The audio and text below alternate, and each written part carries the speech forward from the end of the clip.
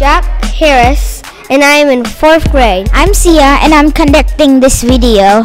I conducted an experiment to test if salty or sweet foods were easier for people to identify without their other senses. The materials I used were 6 different foods, spoons for each test subject to use, and we had Ziploc bags for each food, and we ground them up so they couldn't tell them by texture.